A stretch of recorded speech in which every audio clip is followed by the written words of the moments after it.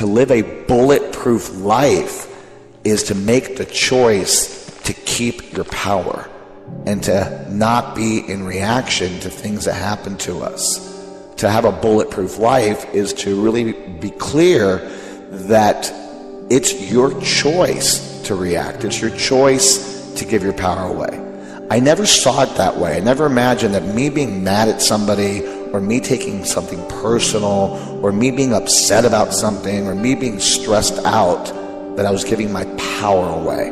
We give our energy away when we get upset. And by learning some strategies to not give your energy away and keeping your power, then you're empowered. And then I say you have a bulletproof life. The first thing that's going to allow me to keep my power is my purpose.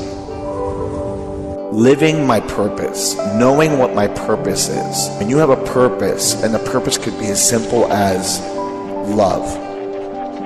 Which, by the way, Viktor Frankl in his book, and I recommend this book, Man's Search for Meaning, talks about that love is the most powerful purpose we can have. And so when you are grounded in your purpose, you can't be knocked down. Number 2 is responsibility.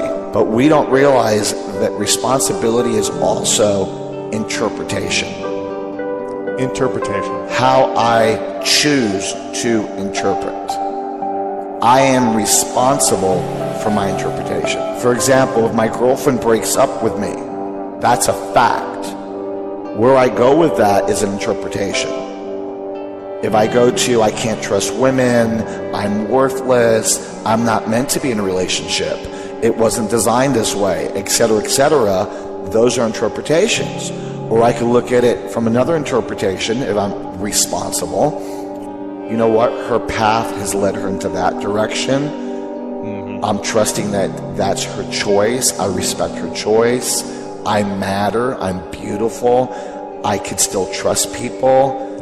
This is going to make me stronger. This is an opportunity. This is a gift. You know, it's all how I choose to see it. And based on how you interpret, feelings follow. Then your body reacts to your feelings, and then you interpret that in a negative way. Feelings follow, body interpretation, and all of a sudden you have a vicious cycle of reaction. You're in traffic. You could interpret it like you're stressed out, you hate traffic, you hate people, you become a monster. Some people change personalities in traffic. They start screaming, imagining people, swearing, and you're a heart attack waiting to happen. Because by reacting, what do? Give my power away, which takes me away from a bulletproof life. So when you take responsibility for how you interpret something and how you choose to see something, that shifts your energy, that shifts your joy, that shifts how you approach things. Number 3, trust the process. What you're going through is temporary, and that what's permanent is how you feel. What's permanent is your attitude. Even if it never changes, even if your health never changes, you could still be joyful. You could still be happy. You could still be blessed. And you have more of a probability of it shifting by shifting your attitude and by trusting the process. Because when you don't trust something, you resist it. And when you resist something, we talked about in the resistance episode, you give it the power, you give it the energy. You're giving energy to a negative situation.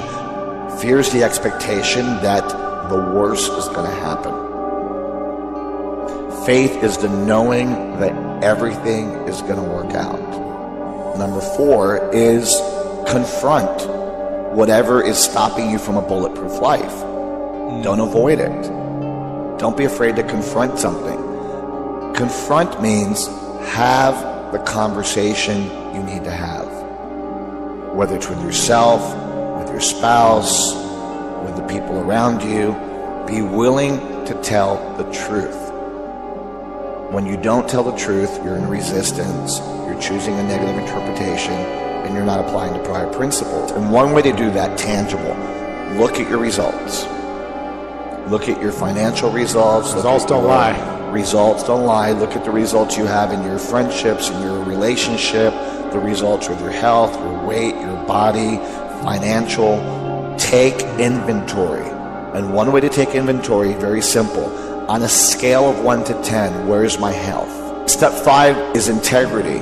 We take our foot off the gas in keeping our agreements, keeping our word, keeping our promises. And the biggest thing I've noticed is that the more power people have, the more excuses and the more justifications they have to not honor their word. Integrity is about being whole and complete. It's about being one with what I communicate, what I do, and what I create. Step 6. It's expand your comfort zone. Challenging my limiting beliefs.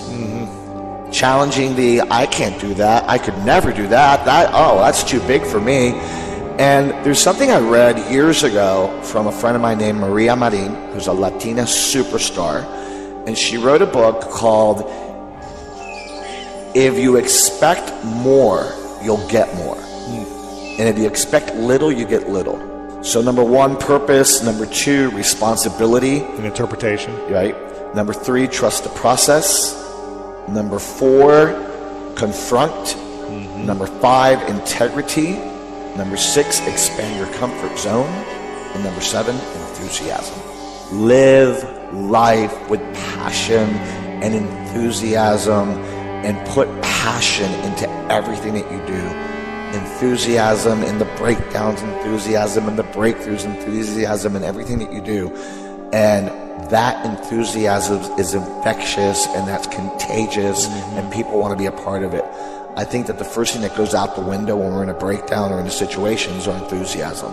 Because our fear kicks in, and we start having dark conversations.